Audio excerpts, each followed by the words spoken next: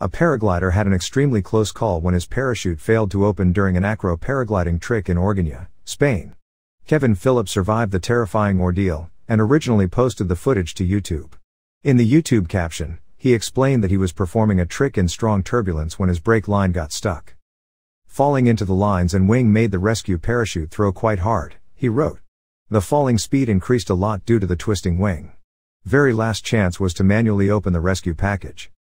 The footage shows Philip twisting in the tangled lines as he struggles to manually open the rescue package, when, with only seconds to the ground, he's finally able to open the emergency parachute and safely land. This occasion is quite unlucky and rare. Just to keep in mind. Fly high, land safe, he wrote.